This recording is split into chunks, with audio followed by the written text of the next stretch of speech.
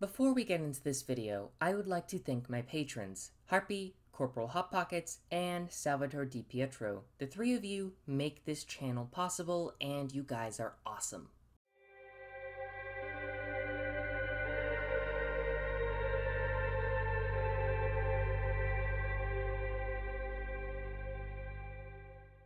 Hey, if you are watching this before November 25th, that means you are a patron. If you are not, you are probably not a patron, and that's okay. You don't have to be a patron. I just want to clarify that. I am working on a series of lore videos called Lore Shorts, and they are more or less lore videos that patrons get to watch a week early. Patrons are awesome, not just because they give me money, but because they're genuinely some really neat and cool people that I love talking to. So I do my best to give them the stuff they want, be it merch, early content, a look at artwork I'm working on for some projects, or something else. Overall, I do my best to ensure that the Patreon is always improving. I also intend to begin a series where I sit down one evening with the patrons and choose some close friends to come in as well and tell them some weird stories from around the world, and afterwards we break down whether or not that story actually happened as it is commonly told.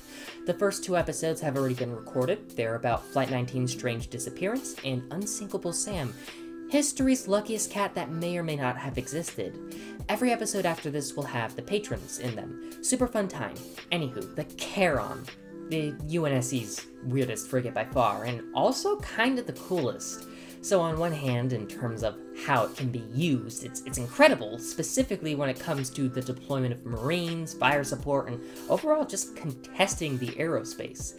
It boasts the largest carrying capacity of any frigate, period, and you can see this in action during Halo 3 with the Forward Unto Dawn. And the Charon itself was a pretty solid ship, to the point that it is still used by the UNSC Navy to this day in 2560. But there is one aspect to it that is absolutely ludicrous to me. It has 50 M58 Archer missile pods as a light frigate. So now the first thing you're going to say is, so what does that mean? Well, the Paris-class heavy frigate has half that number, and scaling upwards, the Valiant-class super heavy cruiser also has 50 M58 Archer missile pods, meaning a light frigate has the same amount of firepower in terms of Archer pods as a capital ship many times its tonnage. That's no. Excuse me.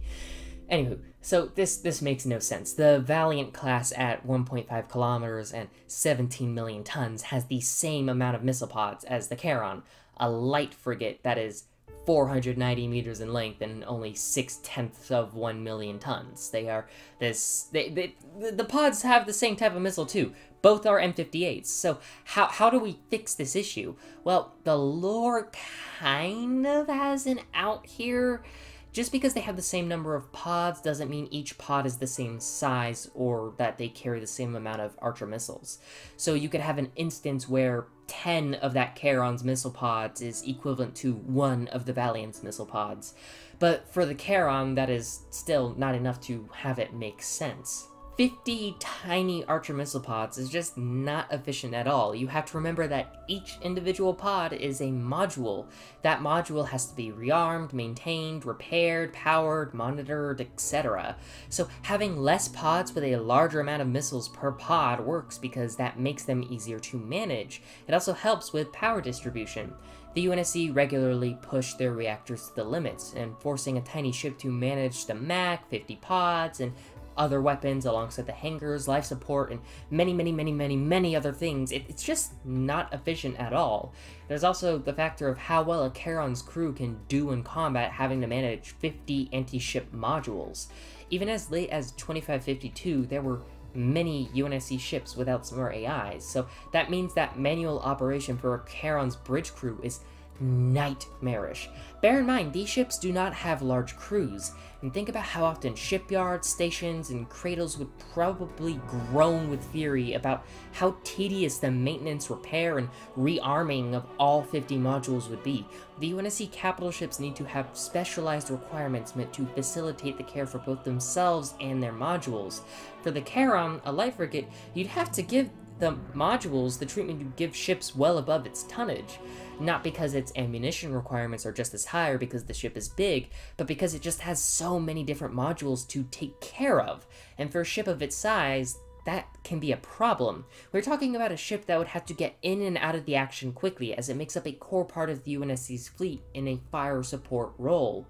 It needs to be fitted for that quick-acting supporting role. Now, here comes the big question. Why does the Charon have so many arthropods? Well, the simple answer is that it is older lore.